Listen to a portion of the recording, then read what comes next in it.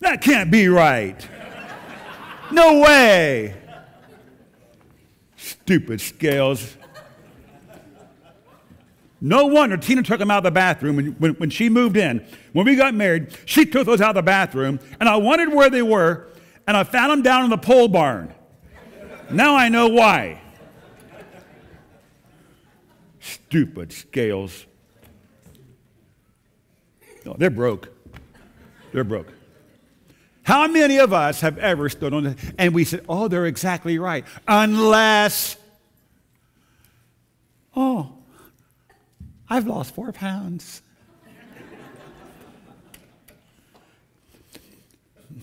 During my heart surgery, I was away myself every day for about a month. It got kind of boring. In that situation, you know, and I know it makes some people sick, but the doctor wanted me to at least put a little weight back on. And I definitely wanted to do what he said.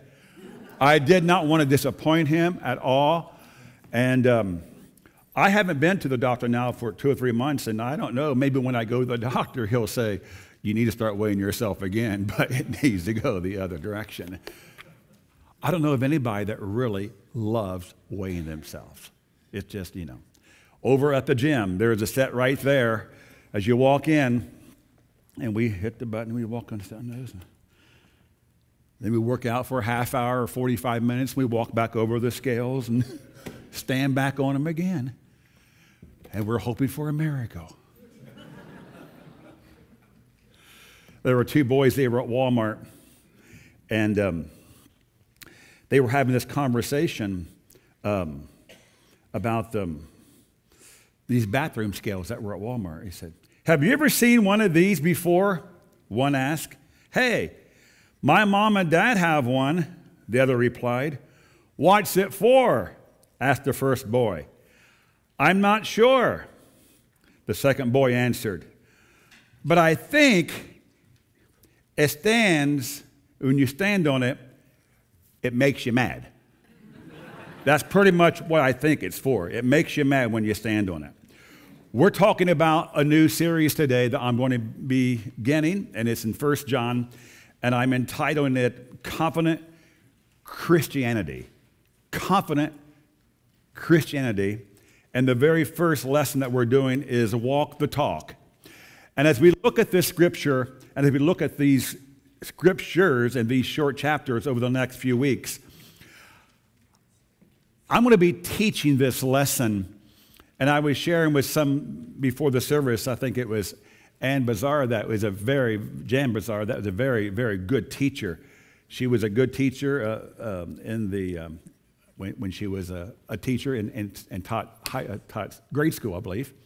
And now she's a great teacher in teaching the Word of God. Now, she has been, I think, in St. John for 2 years. And it's okay, right, Sue? She's going pretty slow. I think they're doing 3 words a lesson. No, I hear nothing but good reports regarding her class and what she's doing in that ladies group. And so I chose a smaller book of John. He wrote St. John. He wrote John 1, 2, 3. Then he wrote the book of Revelation. So I chose a shorter book than St. John. But we're going to be in here for a few weeks, okay? I'm not going to say it could be several weeks. It will be several weeks that we'll be in 1 John. Now, my hesitation on Sunday morning, I'm just going to can I get transparent with you, okay? I mean, because I know what some of you are thinking anyway, so I'm just going to help you out. That way you won't have to really say it to me, all right? Some of you have, but not many of you. When I stand up here and I preach without notes, I get some people that say, boy, you were really preaching this morning. And then when I stand up here and I read my notes, they don't say anything. But I know what they're thinking.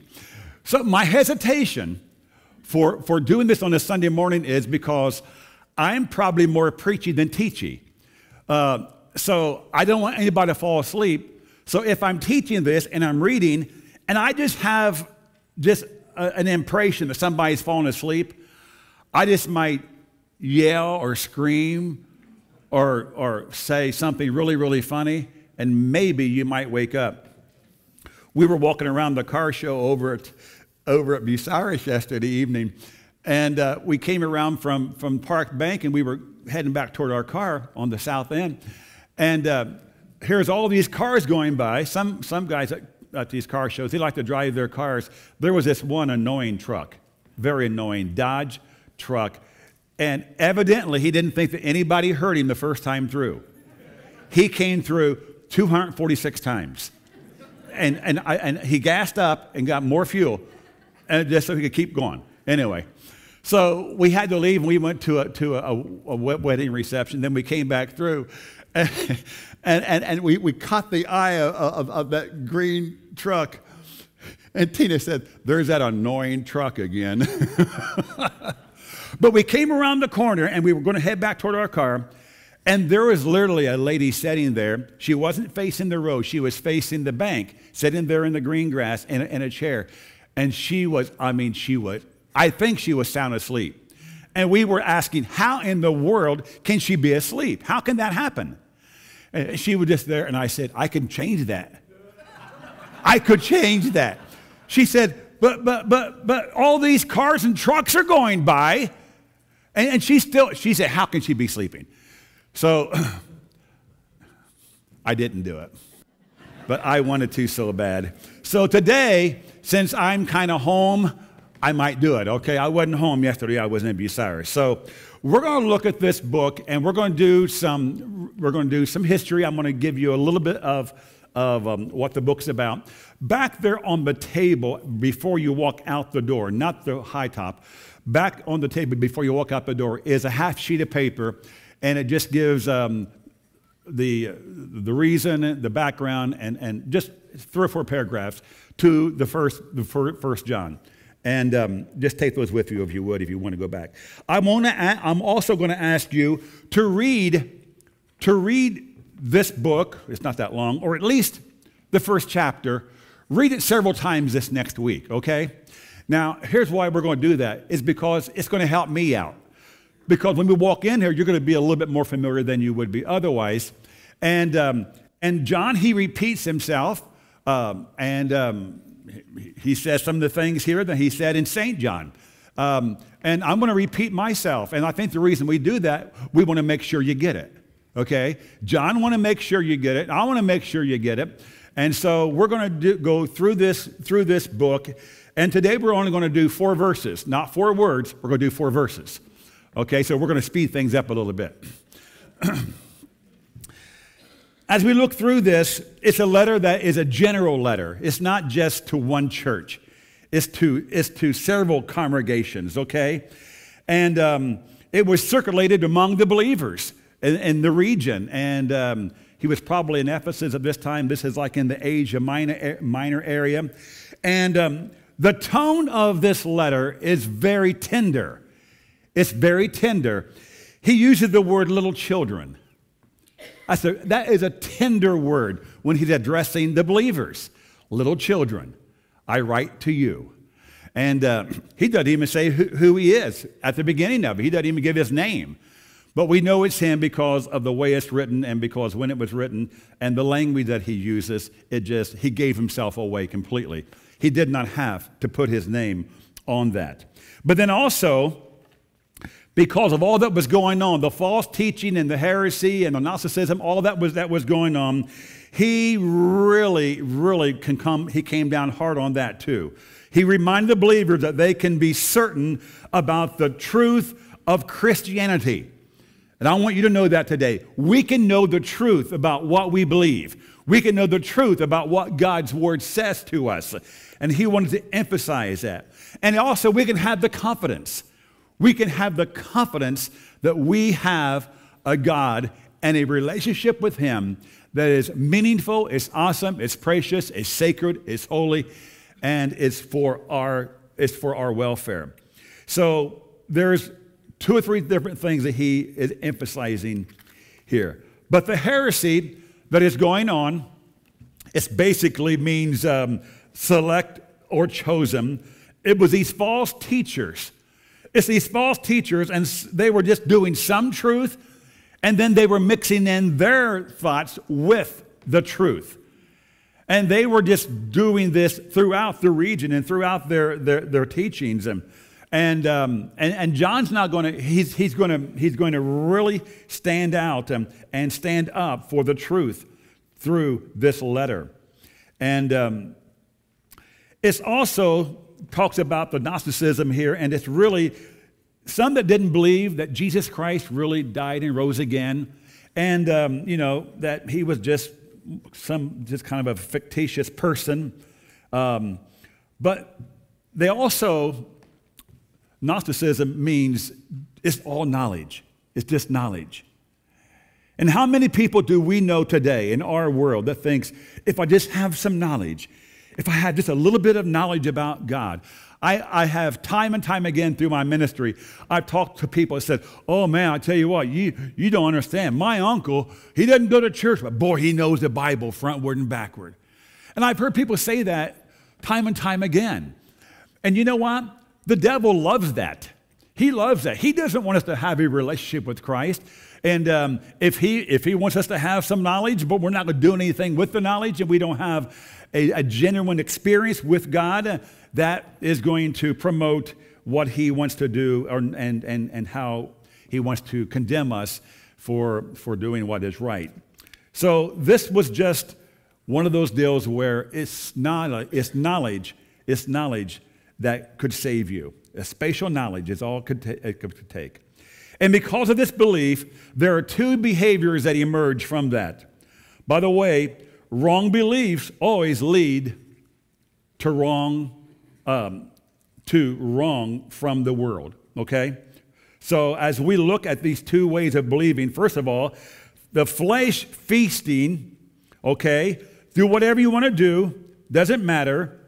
And then the flesh fasting. Since the body is evil, any urge that you must purge. So in view of all of this, people were unplugging themselves from the world. So there's this false teaching that was going on. But John doesn't waste any time to get to the main issue and the core issue of the true Christianity that he is promoting. He said true Christianity, it comes only through Jesus Christ. It comes through Jesus Christ.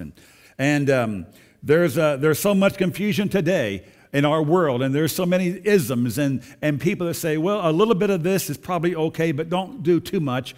And it just the false teachings that are just running rampage in our world today is crazy, and it's just incredible, okay? So the Christianity is not just a system of thought or philosophy, it's a person. That's true Christianity. And like I told you before, I think I mentioned this, my 6th grade teacher, she was the one that said, if you just believe that there is a God, you're going to go to heaven. If you just believe that. And there are so many things that has transcended through time, and it's almost like no wonder our world is messed up. No wonder the church gets a bad rap. No wonder there's so many different denominations, and there's so many different groups that are meeting together, and no wonder why so many are not joining the church or coming to be a part of God's family. It's because of all the false teachings and the spirit of our age that is crazy, okay? So let's read the first 4 verses, and we're going to do that through the points, okay? I'm not going to read the 4 verses, then I'm going to go read them again as we do the 4 points. So let's go to your sermon section, and we are week number 1, walk the talk, 1 John chapter 1, verses 1 through 4. The very first thing that this book gives to us is that Christianity is fact and not fiction. It's fact and not fiction. And I love John's reading here. That which was from the beginning, which we have heard, which we have seen with our eyes, which we have looked at and our hands have touched. This we proclaim certainly concerning the word of life.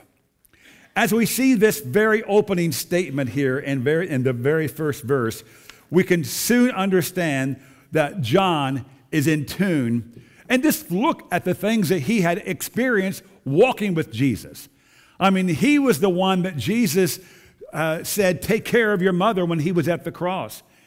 He was the one that was close. He's the one that called John his pretty much his favorite person, and even made Peter kind of mad or whatever. And Peter just needed to get over it. But John had a fabulous understanding and relationship as he was a follower and a disciple of Jesus Christ.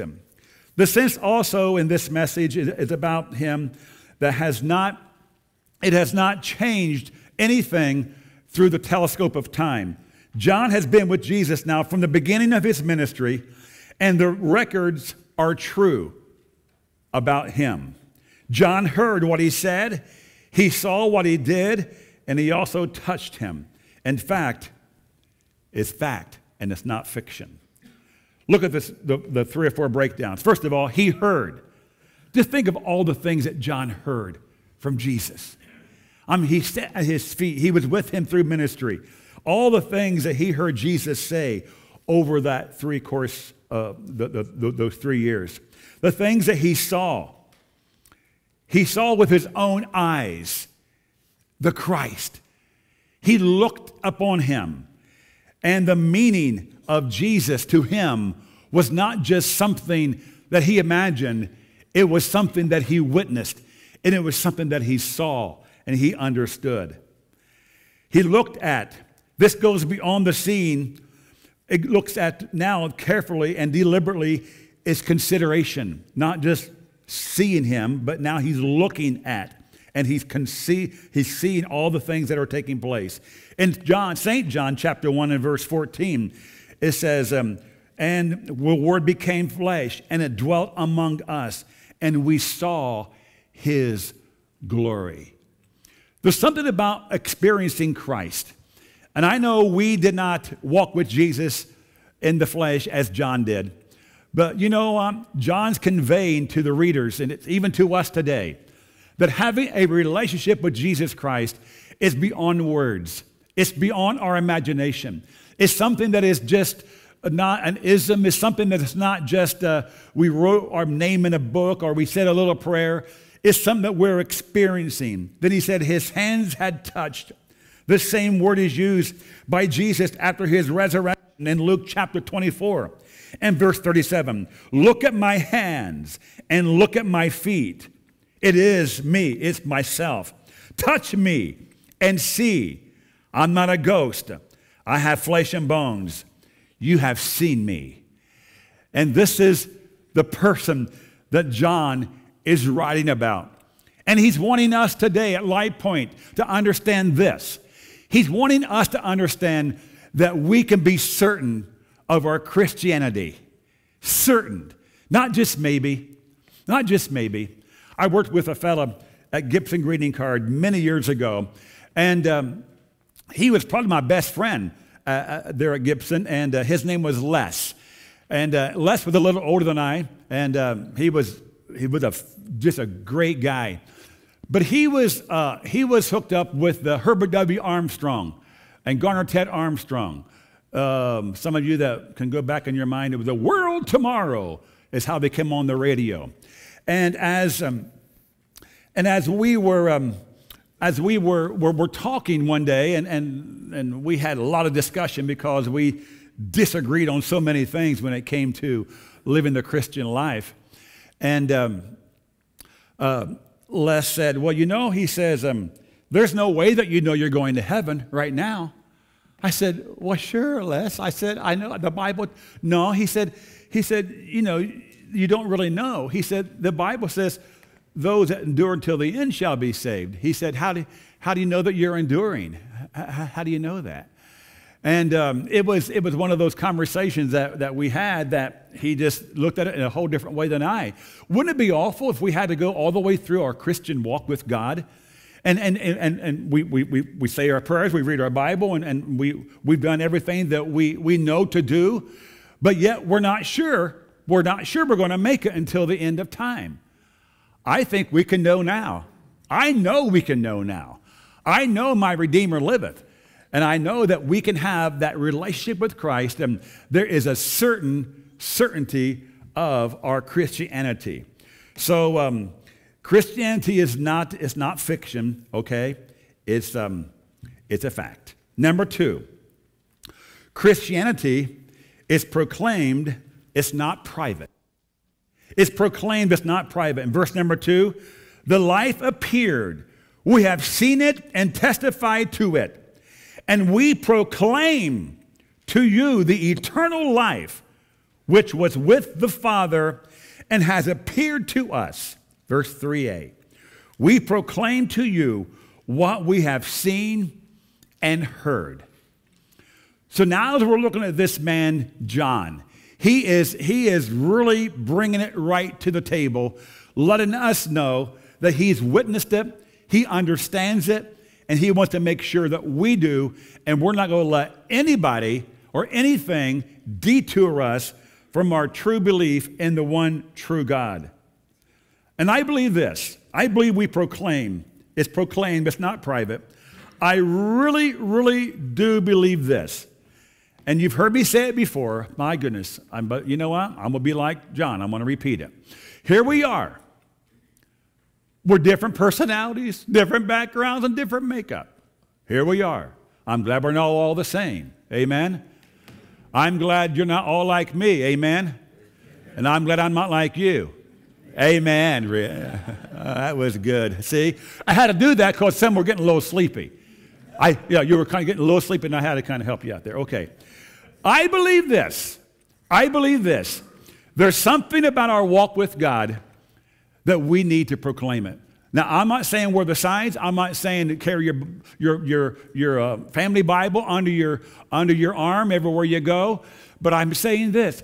We are not ashamed of the gospel of Jesus Christ. For it is the power of God unto salvation. So here today, I'm just declaring this. I believe with all of my heart that we will proclaim Christ if we truly know him. I don't think we need to keep it a secret. I don't think it needs to be something that is just private, just me and Jesus. It's just me and God. I'm a very private person, and my Christian walk is very, very private, Pastor Rich. I want you to understand that. And just in case you're wondering, mine is very, very private. Can you explain what very private is? Why is it very private? We proclaim it. We proclaim it. I'm not ashamed to proclaim it. I can give you lots of illustrations today, but I just want you to know, if we get nothing else, let's understand that true Christianity, okay, is proclaimed. It's not something that's just between us and God and nobody else, and private, okay? So as we see these verses of Scripture, it really helps. The word appeared, it appears twice. And the meaning of this is to put on display for all to see. You say, come on now, how can we be humble and not prideful in doing that? Okay, let's get it right here. We're not ashamed to live out our Christian faith. That's putting it on display. Okay? If you're a born-again believer, and let's say you weren't 2 years ago. Let's say you weren't yesterday, but you are today. Let's say every one of us became Christians today. Until today, we were all away from God, and we hadn't repented. We hadn't received Christ as our Lord and Savior. Okay, we were not Christ followers. But today, we all became Christ followers. This illustration just hit me. Would somebody write that down? It just came to me. It's not in my notes. Okay, and I'm probably not even going to be teaching for a minute. I'm going to be preaching. Here we go. Now we all became believers today. We're Christ followers.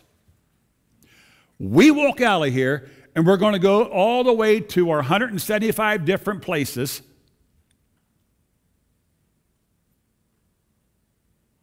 What does tomorrow look like to you? Okay? I'm going to go beyond this. I'm going to get a couple more illustrations. Okay? You got two buddies say, hey, I'm going to just use Frank. Is there a Frank in here? Okay. Hey, Frank, yeah.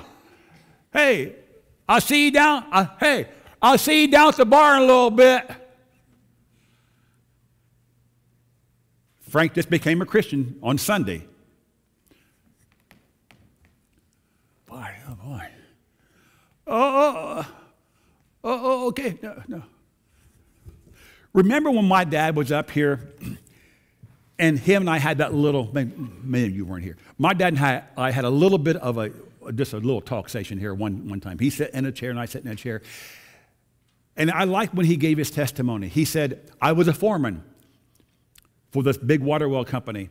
And he said, when I got saved on a Sunday night, I went back to work on Monday morning. He said, and I called the guys in and said, hey guys, I want to share something with you. He said, I got saved last night. He said, I don't talk the way I used to talk. I don't tell the jokes I used to tell. And I don't go the places I used to go to. I'm a changed man. Now we look at that and we say, boy, that's kind of offensive. The gospel of Christ is offensive.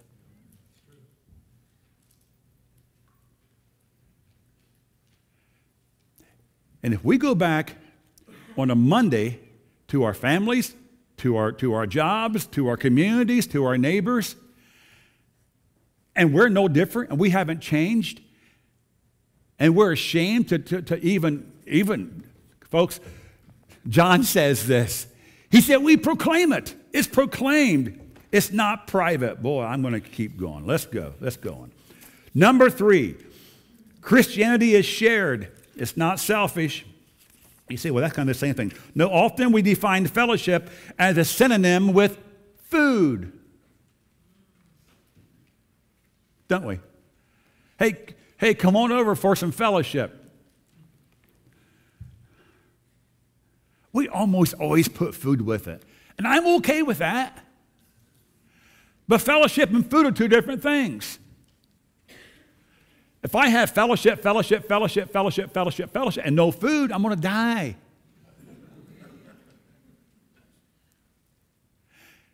If I have food, and no fellowship, I'm going to probably die spiritually. We're talking about the fellowship here. Christianity is shared. It's not selfish, okay? It literally means, here's what the word fellowship, it literally means to have in common or communion. One definition states it this way: the setting aside a private interest and desires in order to join with another or others for a common purpose or for common purposes. Okay? So when we have fellowship, I know we put food with it. We don't have to, but we do most of the time. And I'm okay with that. Anybody getting hungry? Just 11:30. Not quite. I told somebody before I came to the platform, I said, I don't know if I'm going to be done a quarter after or quarter till. Well, we know it's not going to be a quarter after, so let's keep going. Let's look at these two fellowships, okay? The two fellowship. Did you hear what the Navy called it? Huh? Fellowship is two fellows on the same ship. Is that right, Terry Poor? There it is, right there, okay. Note the two dimensions of fellowship here. Okay, listen to me. This is very important. Huge. There's vertical fellowship and there's horizontal fellowship. Amen? My horizontal fellowship is not going to be nearly what it needs to be, and neither is yours, unless our vertical fellowship is right. Okay? Powerful words of John here. Okay, let's go to number 4. Christianity is rejoicing. It's not repressive. I'm going to go ahead and say this, and this is to the entire quote, unquote, Christian community. And I know where I'm at this morning. I know I'm in Plymouth, Ohio, but I'm going to say this to the entire Christian community in case I'm on national TV, okay? Some of us don't exhibit much joy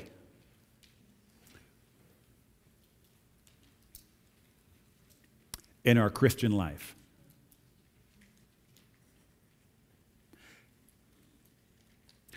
This scripture says we should be filled with rejoicing. We write this to make our joy complete. Complete. I like joy and I like things that are complete, don't you?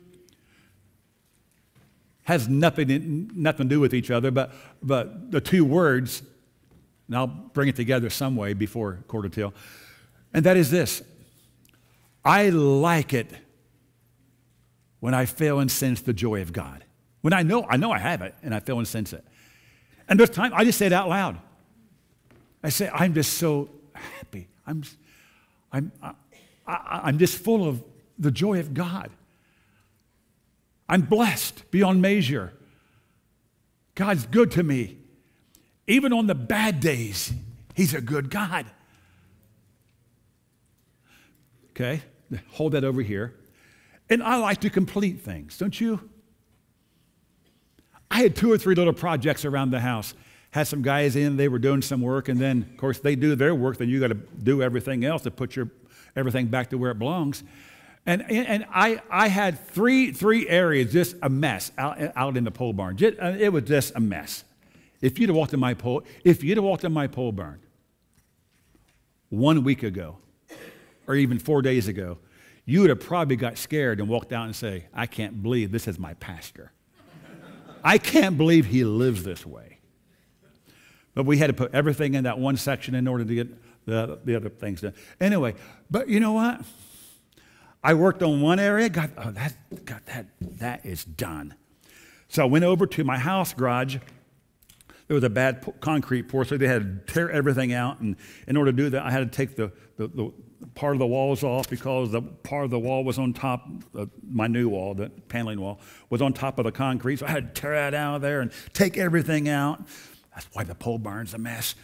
But now they're done, and I can drive on my garage floor again. And I went back and I got, oh, that's done. It's done. I'm complete with that. You put joy and complete together, it's amazing. It's just amazing. Let's just do a little summary here. First of all, let me read Psalm. Write this scripture down, okay? Psalm 16, verse 11. The King James says this: in my presence is fullness of joy. In my presence is fullness of joy. The little song we used to sing in Bible school, I got the joy, joy, joy down in my heart. Where? Down in my heart. Where? Down in my heart. I got the joy, joy, joy, joy down in my heart to stay. There's more verses to that, isn't there, huh? Oh, yeah, we know, don't we? Some of us do. Okay. Let's summarize it right here. Confident Christianity, according to John here, is this. It's fact. It's not fiction. It's proclaimed, not private. It's shared, not selfish. And it's rejoicing, not repressing. I read this the other day. This pastor, Dave, he said this out of this passage. He had a little 3-point outline. Here's what he said. Jesus must be encountered. He must be experienced. And he must be expressed. I like that. I almost preached that too, but I won't do that. So in closing, let me just say this. We were on the scales. We don't like the scales very much. But John talks about some weighty things. The things of God are weighty. They're important. They're serious. There can be joyfulness and seriousness all at the same time. These are some weighty, weighty issues that he's talking about here. And I'm sure of this. I'm sure there are some today that you feel weighed down. You feel, oh boy, if I can just get some of this weight off of me. And I'm not talking about your physical, but just the weight of worry or the weight of stress or the weight of discouragement or the weight of this relationship or whatever. There are things that are weighty in our world today. But you know, the most weighty thing would be this. The most weighty thing for anybody today would be this. If you are here with the weight of sin in your life and you haven't yet received Christ, you haven't asked for forgiveness, you haven't embraced the Christian community, you haven't embraced the Word of God, you haven't embraced the fact that you can have a true relationship with Him, that's weighty. And you know what? You can leave here with the weight of sin just lifted. Isn't that wonderful? A lot of weighty things in our world today. But the weight of sin is the worst. It's the worst. The weight of sin and guilt, isn't it awful?